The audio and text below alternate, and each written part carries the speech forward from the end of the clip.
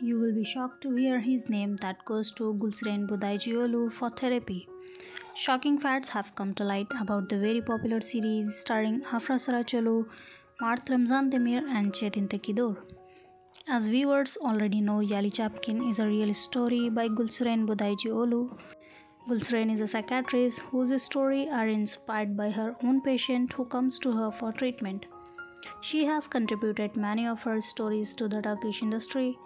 Recently, many successful series were adapted from her stories, such as Innocent Apartment, Red Room, and Jam Dikikas.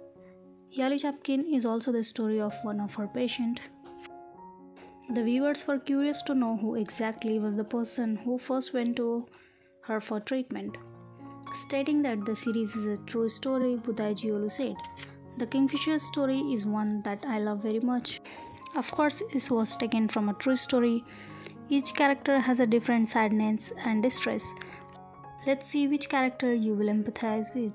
She also said that I consider Seyran and her sister Suna close to my heart. I had such a close relationship with my siblings.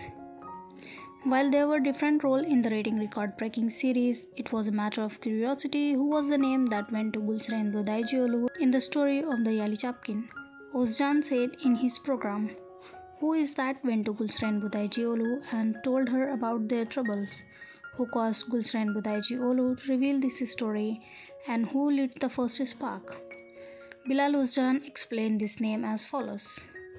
"My thoughts were in the distraction of Ferit. He lived a lot. I found out he was the one from the source working on the team. So Ferit was the one who suffered from depression and sought medical treatment from her.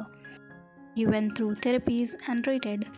So the story of the series is mainly about Ferit and what he lived throughout his life. What do you think about this, friends? Share your thoughts with us and don't forget to subscribe."